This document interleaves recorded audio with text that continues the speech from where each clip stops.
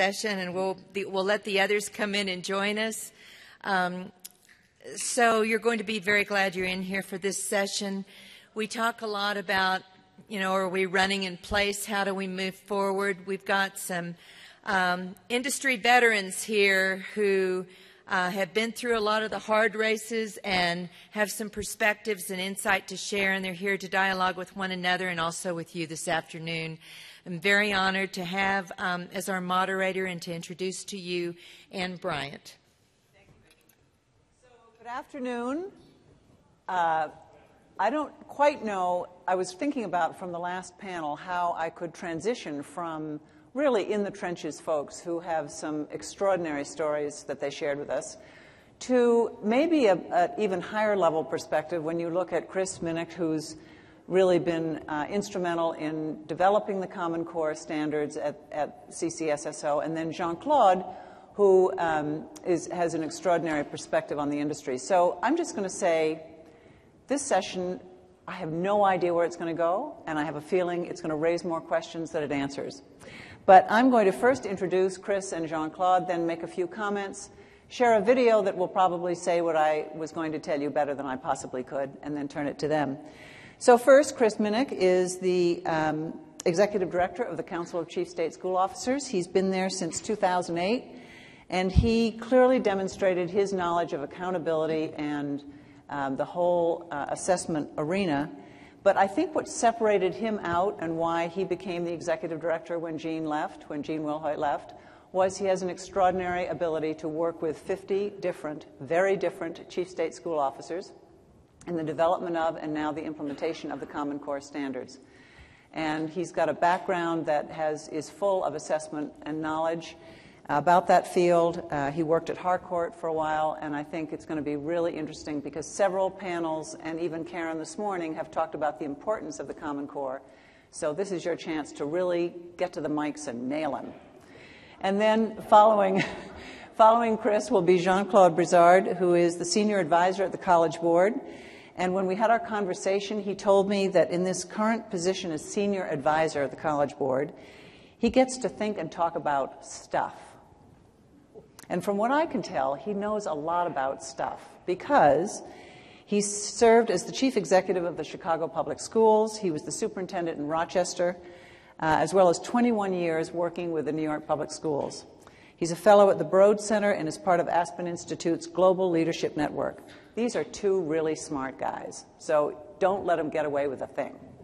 I'm going to make just a few comments, and then each of these gentlemen are going to talk for about 7 or 8 minutes, and then we really do want you to come to the mics and converse with us.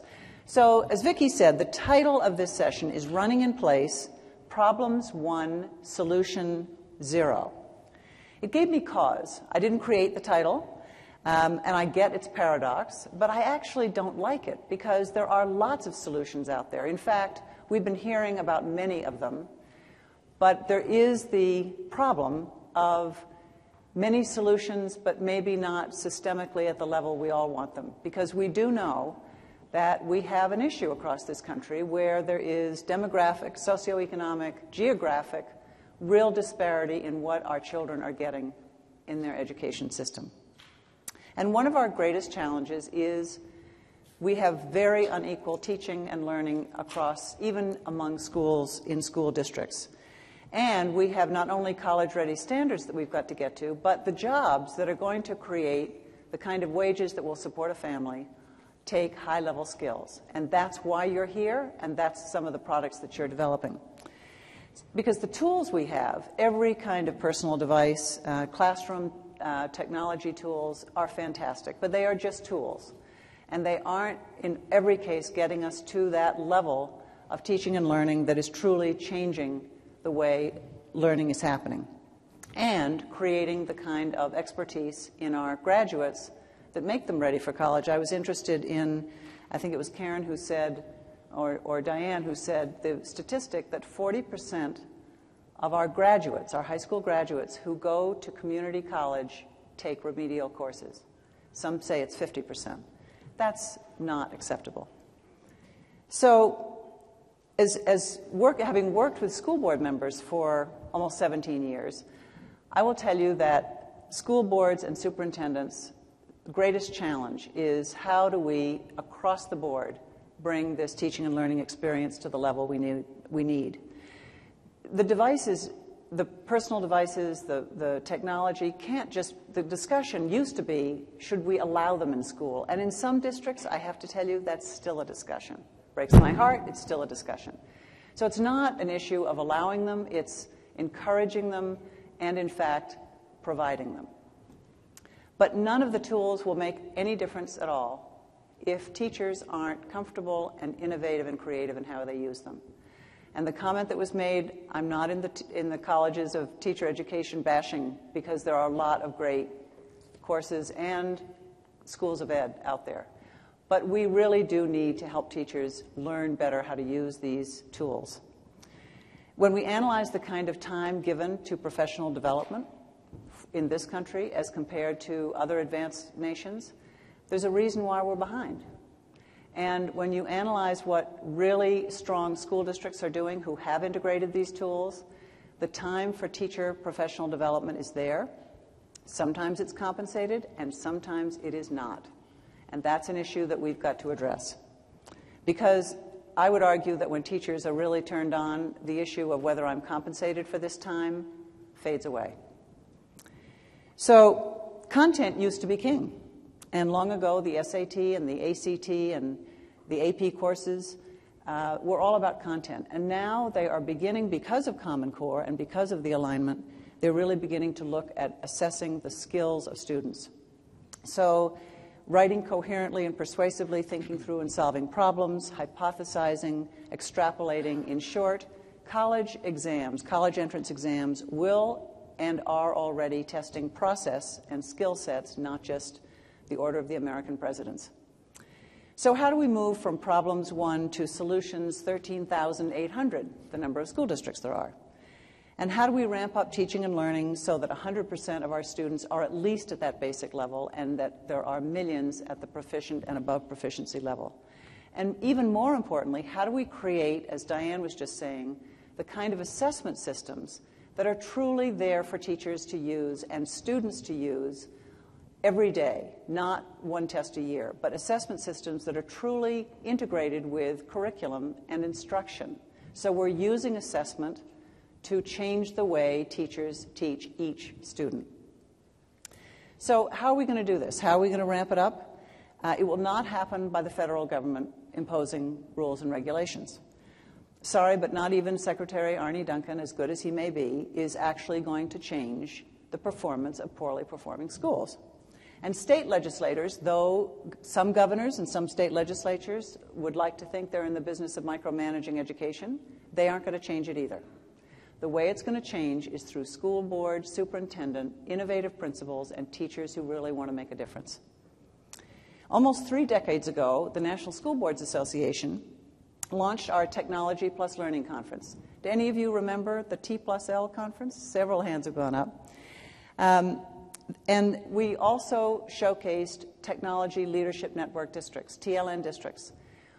This was a program that was extraordinary and still is, and my colleague Ann Flynn should be out there. Ann, are you out there? Because she was the innovator and developer of this and still is at NSBA. But more recently, what we realized was that principals and teachers and technology staff came to this conference, but school board members didn't to a high degree. So we stopped that conference and brought some of the content of the T+L conference into our national program and our annual conference, so that school boards could be helped to understand a lot of what you're doing and the strategies to turn around school districts. And over the past few decades, we've done and continue to do site visits with these leadership districts. And we do 3 or 4 a year, hundreds of teachers, principals, superintendents. We welcome you. Come for 3 days and learn from their colleagues about what it truly takes to turn around a district and integrate technology so that teaching and learning is what we've been talking about all morning. So this last year, we visited districts Miami-Dade and their iPrep Academy, the Autistic Academy for preschoolers. I'm not kidding you. Autistic Academy for preschoolers. And if it wasn't for the technology, that wouldn't exist. Minnetonka, Minnesota, Colorado Springs, District 11, Klein ISD, East Penn, Pennsylvania, which is tiny, poor, and rural. If they can do it in East Penn, anyone can do it. And Vail in Tucson, Arizona, where they opened Empire High School 10 years ago with no textbooks. These are the kinds of innovative leaders that the site visits showcase. All student-centered, all focused on 21st century learning, and all transforming the way teaching and learning is happening. So I can't invite all of you to come to all of these districts, although you're welcome to come to the 2014. But I brought a video which kind of captures one piece of what happens when you pull together the technology and the learning to really revolutionize teaching and learning. And it's Vancouver, Oregon. So Colleen, could you roll that? Things are different here at iTech Prep. The school is split into two campuses. The middle schoolers study here at the Jim Parsley Center, while our high school students study at Wazoo, Vancouver. But it's not just a difference about where students study, it's about how they learn differently. When school began in September, students at Vancouver iTech Preparatory knew what they had signed up to study. STEM, science, technology, engineering, and math. But that's about it. I did not know what to expect when the school year began. I didn't feel like I had no idea. What they discovered was that iTech Prep is unlike any school they had ever attended. Students use project-based learning. Yeah, project-based learning, it's just taught me so much, and I think it's a better way of learning. Teachers assign projects based around a theme. Whether it's science, math, English, or art, students learn their lessons by creating something, rather than just by lectures or memorization. Like, for example, Sustainability Summit. Well, what we decided to do was create a huge creation that we put a lot of learning in, that was also having fun creating a project. And so that helped me learn stuff better than I do. Letting students have a say in what the projects look like forces them to think critically. Like, you have to be dedicated and want to learn and want to do the project-based learning and open to new ideas. Helping the students along is a one-to-one laptop that extends the school day. That's just great. It's making it easier to learn because we can create presentations on our computers and we can research. The ultimate goal is to prepare students for college, careers, and life. I want to be a nurse when I grow up. I want to be an engineer, and it bases off technology, science, mathematics, and engineering. So I really wanted to come to this school because it would give me a big boost on doing my life job. At the end of the year, students left iTech Prep confident in what they had learned, a big 180 from the uncertainty they may have felt in September. I was pleasantly surprised that it went well. I felt like the teachers were really good, and I learned a lot this year. iTech Prep began as a school for 6th, 7th, and 9th grade students, but over the next several years will expand to a full school for 6th through 12th graders. For In the Know, I'm Mark Ray.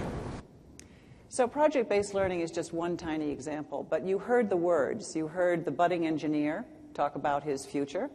You heard great teaching come out of their mouths. You saw students in charge of learning. And I think what you were beginning to see is what we're going to talk about now next, and that is some of the skills embedded in the Common Core. So Chris, tell us what's happening at the Council of Chief State School Officers and with Common Core. So everybody's heard of this Common Core thing, right? We started a conversation back in 2009 in which we felt like the country's expectations varied pretty widely. We saw from a state like Massachusetts who had pretty high expectations for their children to other states who didn't. And we began a conversation about writing educational standards, which traditionally hadn't been that controversial, right? I worked in the Oregon Department of Education, part of adopting standards. We tried to get coverage in the media and nobody would cover it. It's a little different than what's going on with Common Core right now. The opposite's taking place. We're trying to implement the standards and everybody's covering the politics of it, which I'd be happy to talk about, but it's not as exciting as raising expectations for children across the country. So since that point, we asked school superintendents and governors to come together and write these standards together. we thought we would have between 10 and 15 states participate.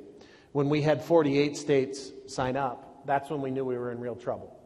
We had to find a way to get through this process where we would have 48 states stay with us through the process. And we went through about a 2-year process of writing the standards, in which we got to a situation now where we have 45 states that are using these standards.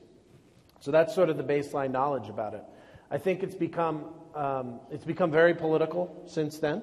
And again, as I said, I'd be happy to talk about the politics. But I do think this is a great example for the country of what we can do if we do work together as state agencies, as districts, as teachers.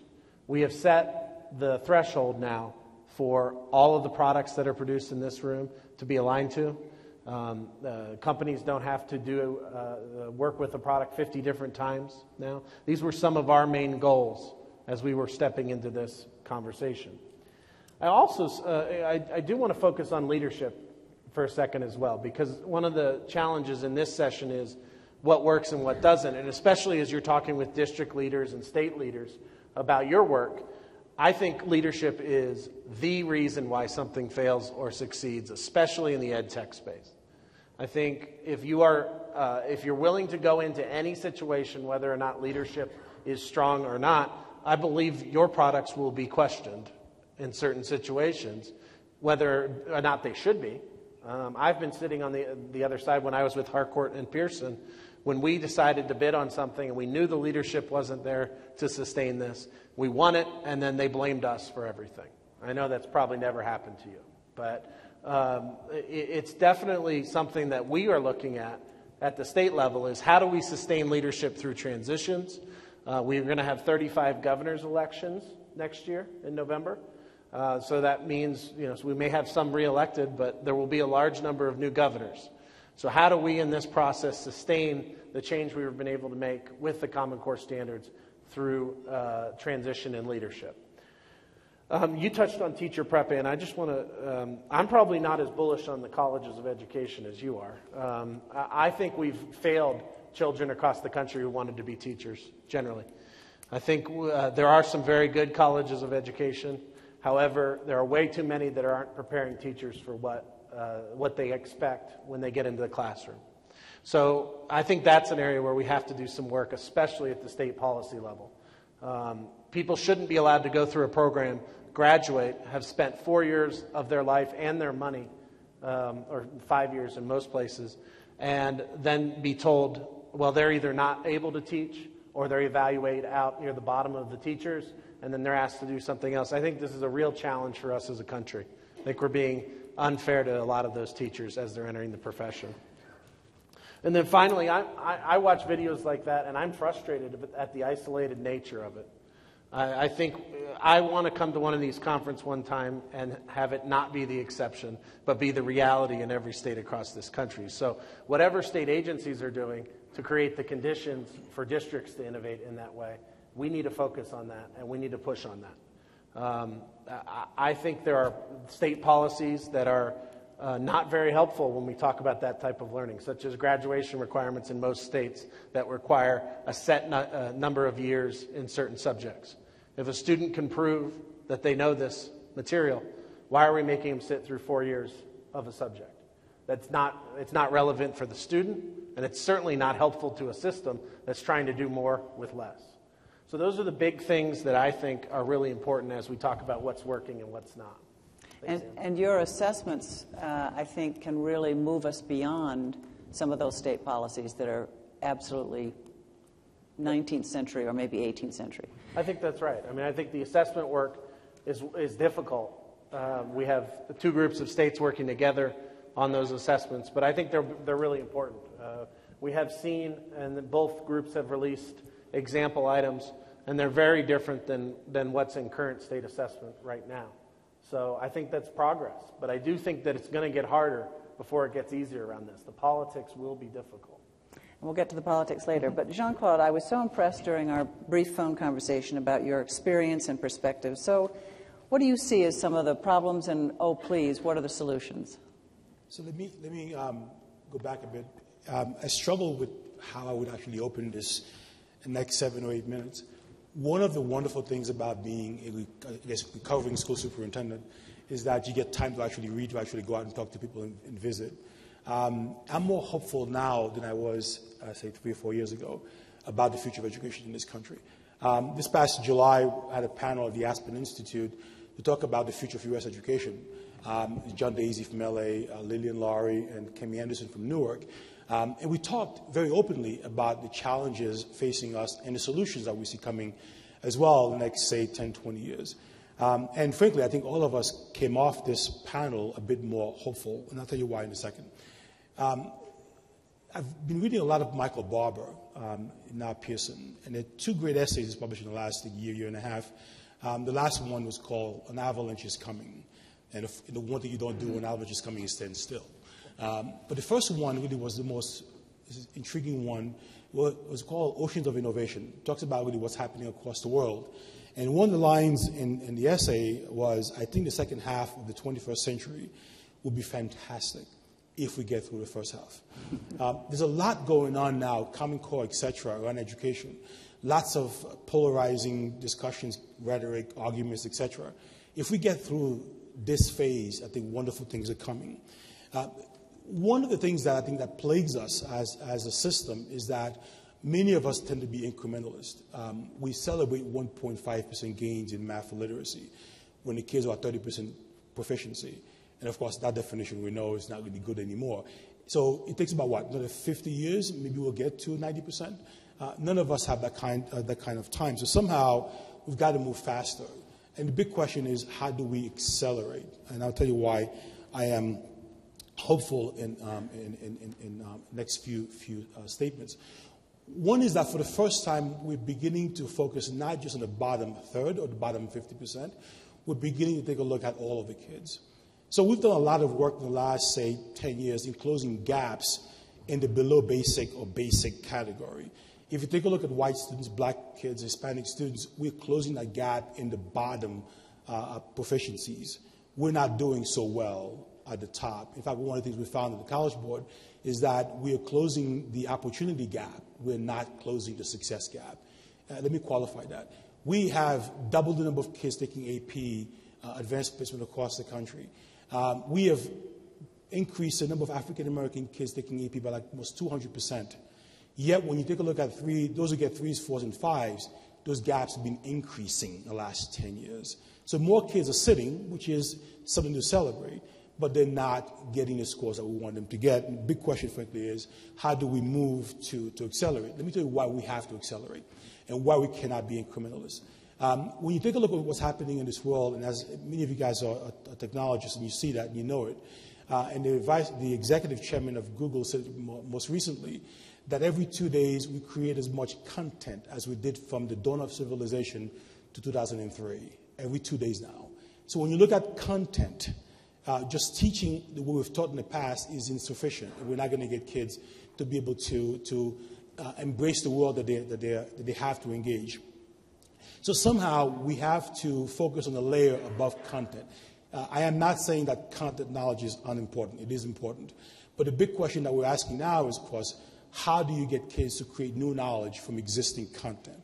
What some call the non-cognitive skills, a term, frankly, I do not think is right, because some of those skills are metacognitive skills, and many of them are cognitive skills.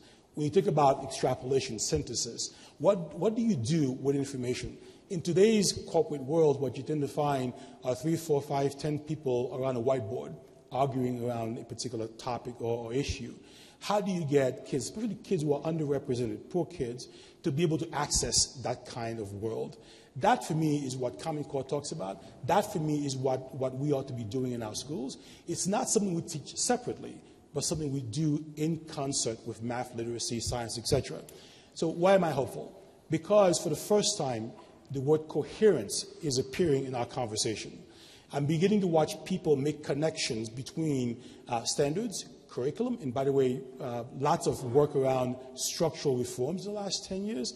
So even the reform movement is evolving and maturing and talking about what happens between teachers, students, and curricular materials. So that relationship, I think, is morphing and changing in a way that's coherent. I'm sure you're saying, well, yeah, we've talked about this before. But yes, but not in the sense where sort of next-gen standards, talk to next-gen curricula, talk to everywhere learning, talk to access to information in a way that's sexy, in a way that gets kids excited about what they're looking and studying. My 3.5-year-old has been proficient on an iPad since he was 18 months. And what he does with technology is fascinating, much more than I did when I was 15, 16 years of age. So when you take a look at data, curriculum, assessment, intervention, and sort of encased in a structure of changing what we do in schools around time to teach, around how we train teachers, the fact that the school day, this agrarian calendar doesn't work. So all of the talk around structural reform now is encased in this real meaty stuff that we know is the most important thing in our schools. Makes me very hopeful. So for the first time, I see a level of coherence in conversation that I have not seen before. When we talk about the how to teach, what to teach, time to teach, all of this is coming in a way that makes a lot of sense to us. And now we're also beginning to bridge the ideas that when a kid comes to school and they're poor, what you hear the antagonists talk about, poor kids can't learn, there are now organizations like Turning Around for Children who are saying, yes, we know that's an issue, but let's fix that. Let's get these kids ready to learn and then teach them. Don't say we can't do that. So for the first time, everyone's coming together in a way that really is coherent and really will propel us, perhaps, to the acceleration that we're looking for. Wow. Okay. So, Chris, you said state chiefs, 48 states came together to develop these Common Core. Jean-Claude, you are talking about how this level of Common Core standards is really the way we have to go. I think most people in this room agree with that. But out there in the world, there are politics, and they're getting messy. This last week, Politico published a pretty blistering article and labeled it the Common Core Money War. And what that Politico article did was talk about the $160 million that the Gates Foundation is putting in to promote the Common Core. CEOs are lining up to promote the Common Core, and yet we've got the opposite side and the right wing. And on that side are the Pope, DeVos, Scaife families, Checkerfin, the head of the Thomas Fordham Foundation, who's pro-Common Core, said, the proponents of the standards were lulled into thinking this was a no-brainer. Now it's war. What's your perspective on that? I don't want to be on the other side of the Pope. I think I'll lose that one. But at the same time, my perspective on the politics conversation is, I think Checker's partly right in his quote. We did feel like this was something that just made sense for the country. At the time we started it, there was no politics because the federal government hadn't offered up money for anybody to do Race to the Top at that point. There were no conversations about how we would assess these standards at that point. So when you had 48 states sitting together, they said, of course, why wouldn't you want the same standards from state to state? That makes sense. So I do think, though, despite the fact the politics are going to play out over the next couple of years, I've been amazed to see the way teachers have stepped up in favor of these standards in a way that hasn't taken place in the past 15 years around standards-based reform. Both of the unions and even just individual teachers coming to testify on behalf of the standards. Another article that was written talked about the hearings in Tennessee this past week. Actually, it might have been this week. I don't remember now. But it was last week. And they talked about how many people from Tennessee were testifying for the standards, and that all of the folks that were testifying against the standards were from outside of Tennessee. I found that to be pretty interesting, given the perspective of the people who are against this, saying that it was federally driven and all that. So I think working our way through the politics of this is going to be really, really interesting if you're a political scientist. I think the standards, I do believe, will hold in most places. I don't think there will be much drawback on that, because it just makes sense to have a set of standards across this country while states are still in control of what they do with these standards. So the assessment conversation will be a little bit more difficult because states will be spending significant amounts of money to deliver those assessments. That's where I believe the politics will become even more difficult as we move forward. So, the one-line summary is, I think we're in a good place with the standards. I don't see any, while there is pushback, I don't see any cracks in that armor. I do think the assessment conversation is one that we're going to have to monitor. So assessments, as you know, they're the two big consortia, Park and Smarter Balances, along with several others. But they got the big money. They got the $300 million, I think it was, each.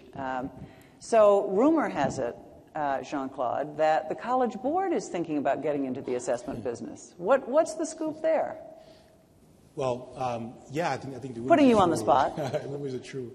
One of the wonderful things about our new president, the College Board, is that not only does he get what we have to do to propel our nation forward, but he also gets the implementation work that we need to do as well to make sure that we are successful. So in thinking through what we have been doing for the last 100 years with SAT and getting kids into college, the changing discussion, frankly, has been about not just entry anymore. Can we create a package of assessments and supports, et cetera, for schools, for kids that will get them to persist in college? And in my half of my job right now is focusing on defining career readiness and see how we can even implement some of this stuff in a way that makes sense to kids in school, middle through college.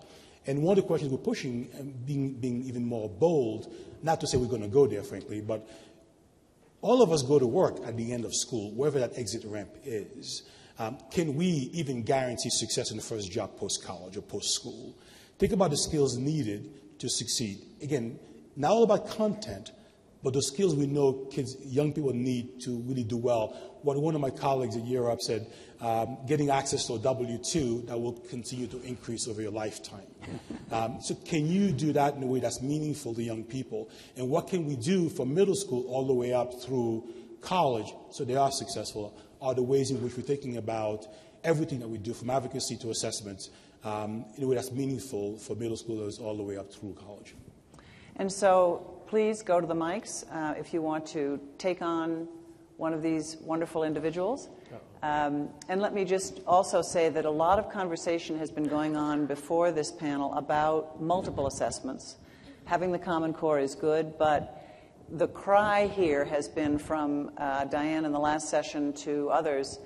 We've got to have from the community, from the technology community, the tools that we need so that each child, each moment, we can get the right kind of feedback both to that child and to the teacher. Yes, sir. Hey, good afternoon. Kwesi Sari, recovering consultant and ed reformer. So I saw the title of this session was Problems 1, Solution 0, so I figure I've come to the right place looking for answers, and if not, I'm happy to go back to the Oracle looking for better solutions. It dawns on me that in the public sector, we've got a challenge around incentives and opportunities. And what I mean by that is in the private sector, we're rewarded and encouraged actually to fail. And in fact, if you're in the right context, Silicon Valley, you're encouraged to fail. And in fact, you're rewarded if you've got a good story to tell about your failures versus your successes. And the inverse is true actually in the public sector. And in fact, the economics and the incentives actually work to make sure you stay the course, and the fear of the downside actually outweighs the opportunity on the upside. So my question for the panel is, how do we actually create environments where in the public sector we actually get the reverse of what's going on? How do you actually encourage rapid failure? And how do you actually promote it? And if there are places where this is already existing, then point us to that direction so we can all run there and be successful, because the difficulty of marrying these two paradigms is actually quite problematic. I'll take my answers offline. Yeah, thanks. Great question. Yeah, so I think one of the hardest parts about failure is we're failing with somebody's kid in every one of these situations. So I know I don't want, my kid's a little younger than yours, but I hope he starts using the iPad soon enough. I just think that the hardest part about this is we have to find ways for safe failure where children can have time to recover if we didn't do it quite right for them. So, if there's a 7th grade math type of conversation where students are all starting from that same level, then we can have a conversation about okay, well, if we didn't get it quite right in 7th grade, we can pick up in 8th grade and fix that failure, to use your language. I don't think we do that very well. I think right now we ignore failure and we pass kids on, and then by the time they're 3 or 4 grades behind in their learning, then we're saying, well, the teacher's saying, well, how do I even teach this kid? Well, I got to go back to 5th or 6th grade. I just think we have to be harder on the process of students moving through the system, so we can't let kids get way ahead of where they're actually performing.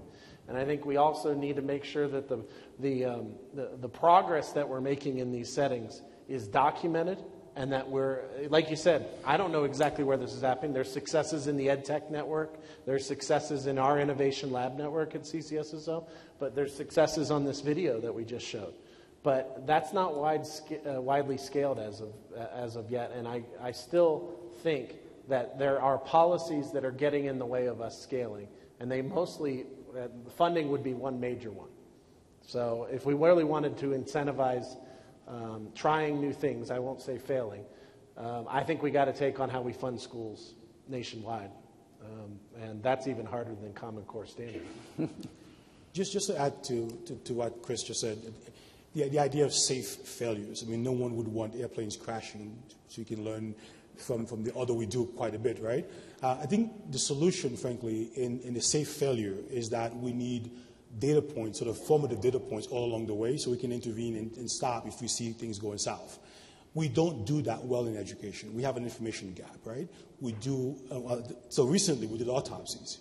The 4th grade class failed, 70% failed, oh well, they were now in 5th grade, and we move on. So if we can find a way in our implementation to have a way of documenting and measuring quickly in an agile way, so you don't allow for a kid to fail after 2 or 3 years, you realize the treatment has not been working, that would be wonderful. I mean, Jim Shelton often says that we spend a fraction of monies in research and education.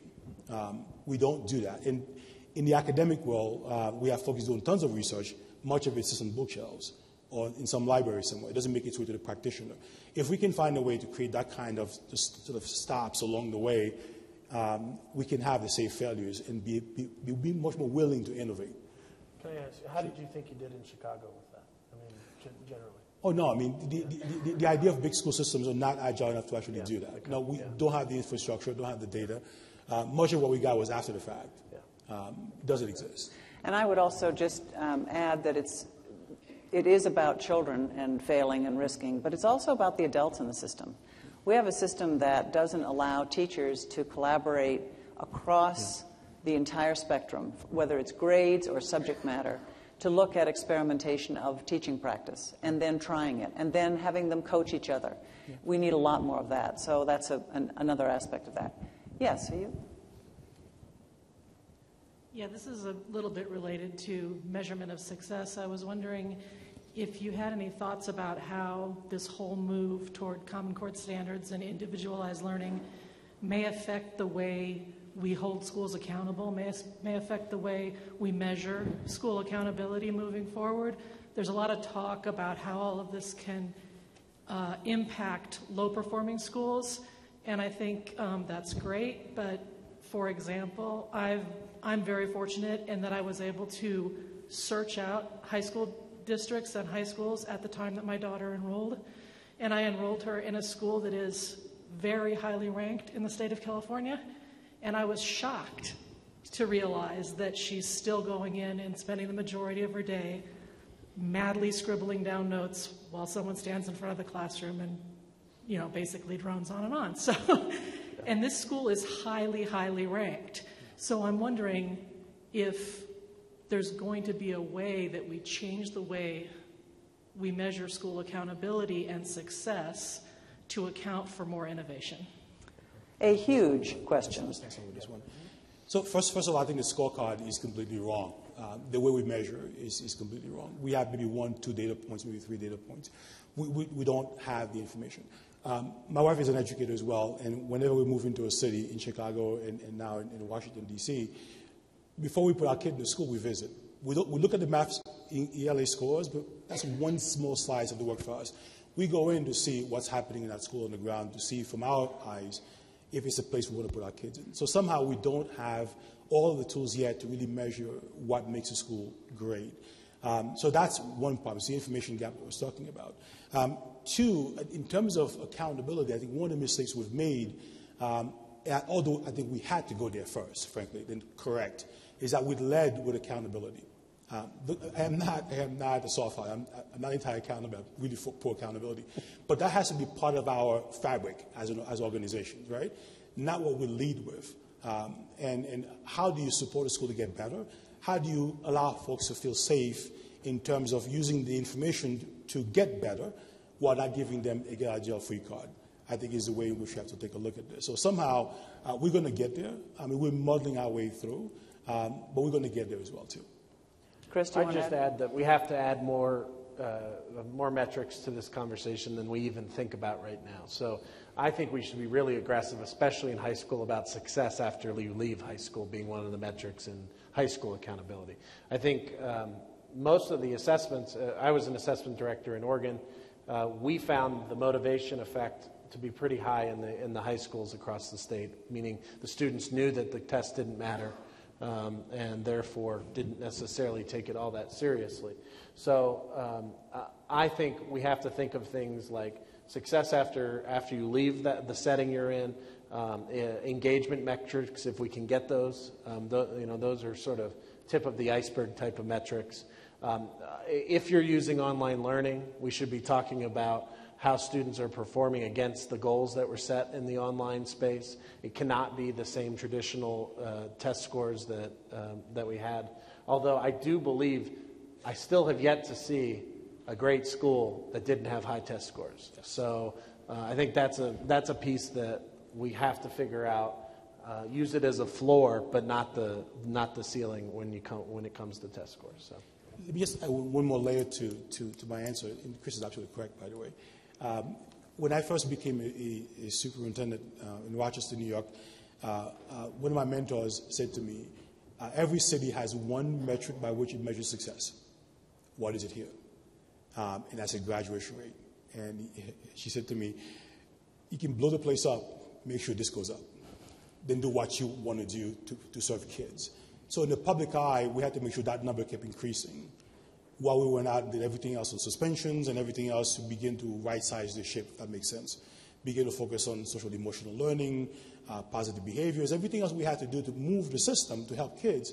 But that number is what the papers cared about. I had to make sure that number went up. And Chris is right. As we did the other stuff, guess what? It was a natural gain to watch the numbers go up in graduation rate. And we have to be careful that graduation rate, you track them in college or vocational or post-secondary or jobs to find out whether that was a false or a real graduation. I mean, the remediation factor is terrible. And I would just add something that you mentioned.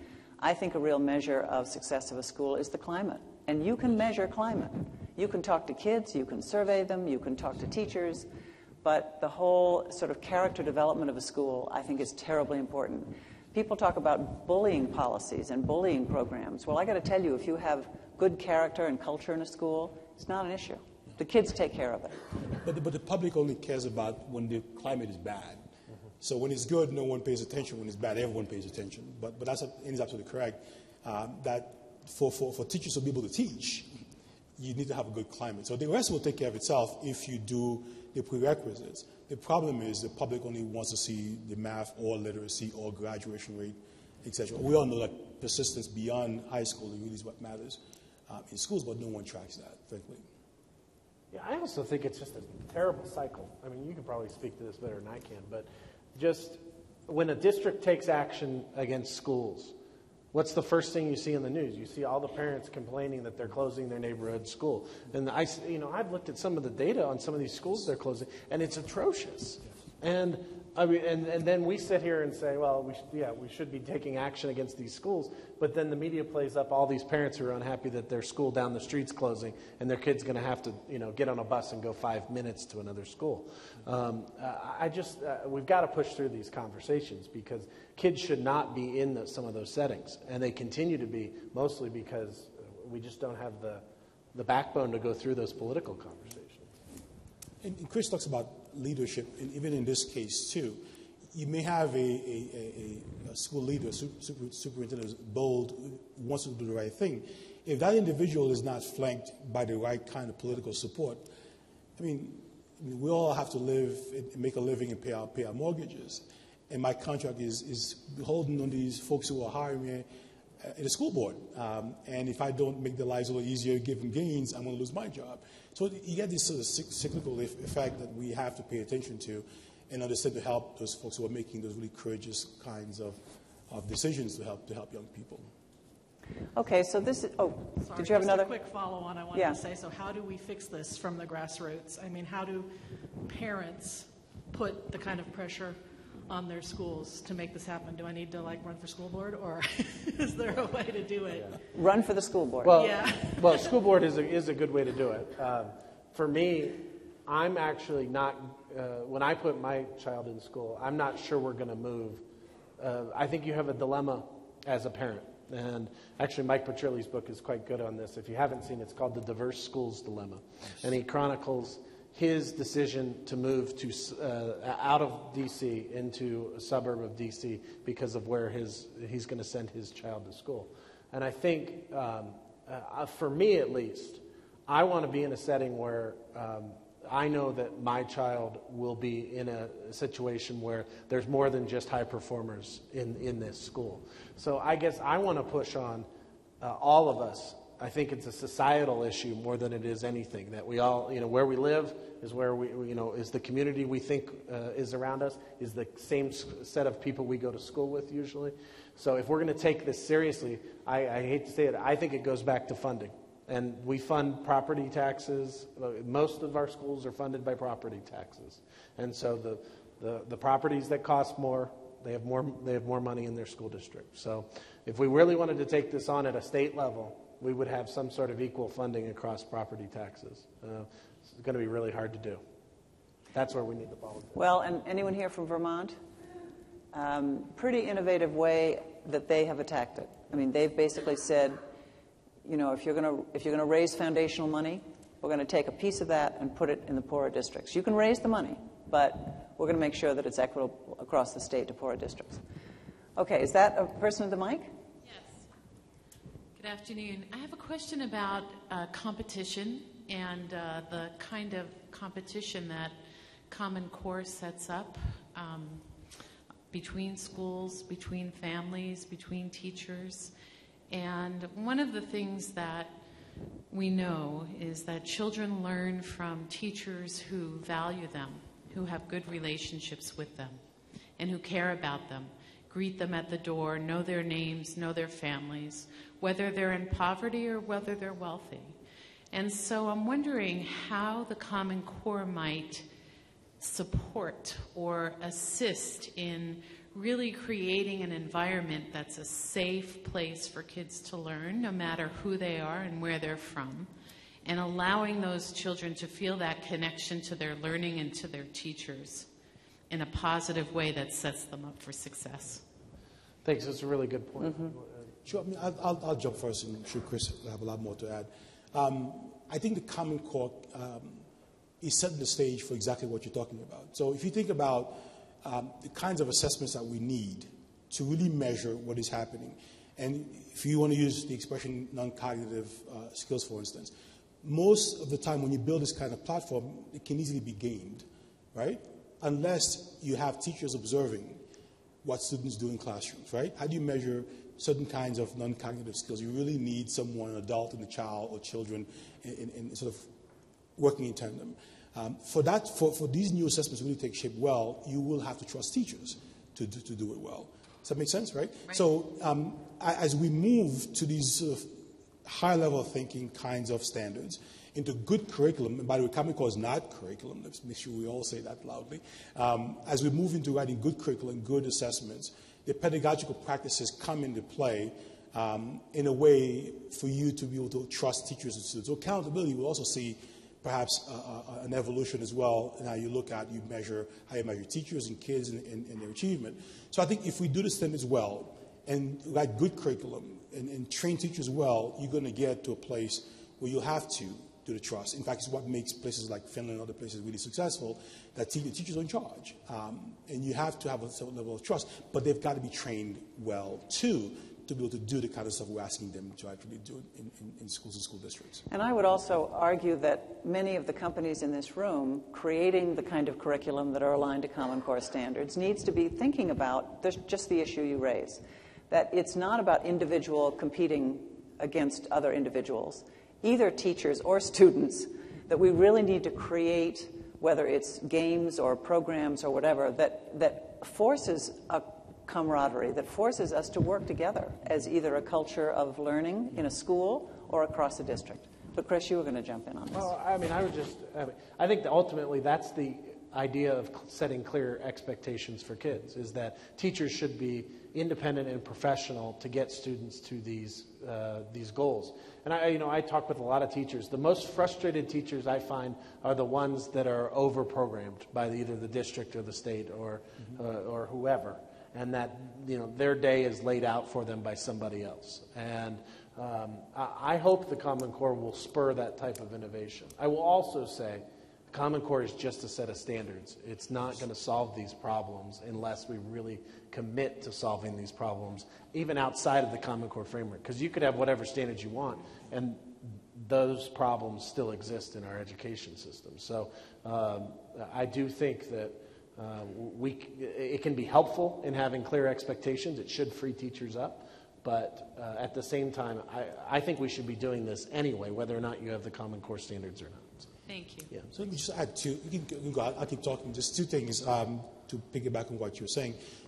One is that when you look at collaborative problem solving, for instance, how do you measure individual input into something like that? I don't think we've figured that out yet, unless you have someone observing what's happening in the classroom. So if you guys can figure that out, please help us. So that's one big slice. The second thing about, again, being hopeful, despite the rhetoric around the Common Core, is that it has opened a dialogue about not just standards, but curriculum assessment, pedagogy, time, structure. Because when I hear a teacher say, or a principal say, I don't have enough time to teach these, I'm like, well, because you're trying to fit this into this box, and the box doesn't work. Why don't we rethink the entire structure at the same time to make sure, let's not throw out the good because we can't figure out how to make the light bulb screw on properly, right? So we have all these discussions have come up because of these new standards. And for me, it's a wonderful thing to hear high-class arguments going on. Great. Thank you so much. Okay, so this room is filled with brilliant people. And they run companies and work with companies that are creating these fantastic products and services. So Chris and Jean-Claude, if you could request of them to get to your vision, Jean-Claude, or Chris, to help move out the vision that CCSSO has, what would you challenge them to do? What would be the most helpful for them to help you? Please read the standards. And I mean that not in a pejorative way, but what I'm saying is make sure the people that work for you are actually into the content standards in a way that they deeply understand what we were talking about, that these standards are pretty significantly different than any state's current standards. And simply taking your current product and saying it matches the Common Core will be a challenge. I'm not saying you can't do it, because some of you probably can show me how that would work. But I would just encourage you to dig into the standards. If you haven't, I'd be happy to give anybody my copy that I have right here if you'd like them. But I think that the change that we're asking for in this country is big enough that we're going to need different types of teaching and different types of interaction with students. You guys are on the leading edge of that conversation. So excited that all the companies in this room are helping us do this. But I would just add to make sure that what they're doing is truly aligned to what we're seeing in the standards.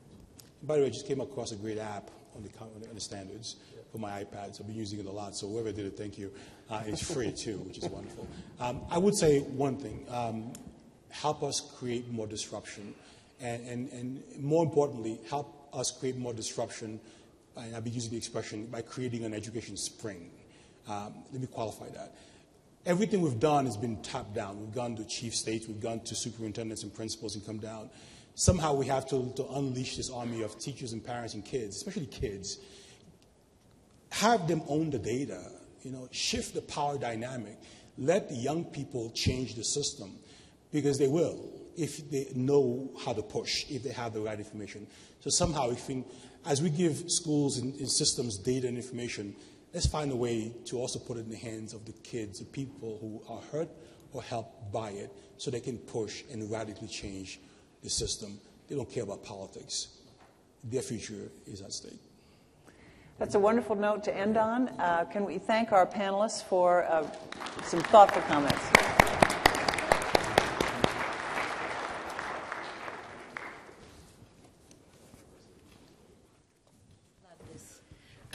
Three very bright, inspiring people. Thank you very much for your contribution today. We have a very short break now, a 15-minute break before the last session in here on another hot topic on big data and interoperability. We're really going to try to paint a picture of what that means down at the school level. I think you will really value from being in that. If you are with one of our sponsoring companies that's exhibiting, the tables are set up, your materials are at the tables, and you can go next door and kind of get set up during the break. We'll be back in 15 minutes.